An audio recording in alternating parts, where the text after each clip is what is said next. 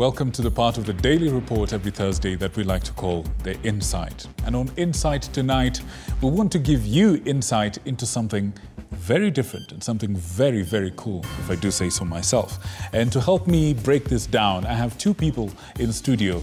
The first is Simon Adem.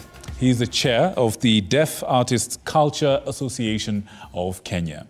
And to help both of us do this a little bit better, we have Catherine Simaloy, who's of course our sign language presenter or interpreter, who's in the studio as well. So good people of Kenya, join me to welcome Simon Adem. Karibu sana. Hello, how are you doing? Hello, how are you? Good to see you. Thank you so much. Fantastic, fantastic. Thank you for joining us. It's a great pleasure to have you in our studios tonight. Thank you so much. Fabulous. Now, let's start by talking to Kenyans about what you do. In brief, what does the organization do? Thank you for that question. Like I said, my name is Simon Adem. I am the CEO, DACAC, Deaf Artist Culture Association. The main thing that we do with the organization is to advocate and also to showcase on deaf film, dancing, modeling, culture, and everything else around the deaf people. So I'm also a student.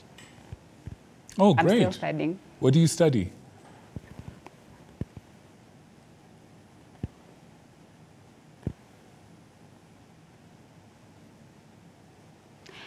Taking hostess, sorry.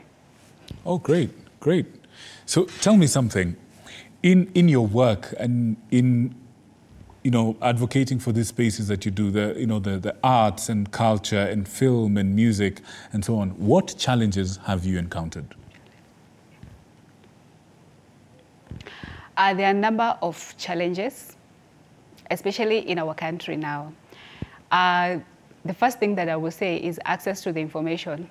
As artists, we normally get the information quite late, and probably for when it comes to government programs about fundings and everything else, we get the information very late. That's the challenge.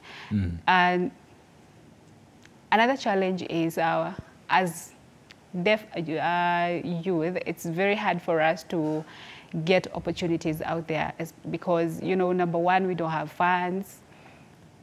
And another challenge, as deaf youths, once they complete their secondary school, for them to advance on the skills, probably like become an editor or what, it's also a challenge, or maybe to improve on their talents and help them, it's also a problem because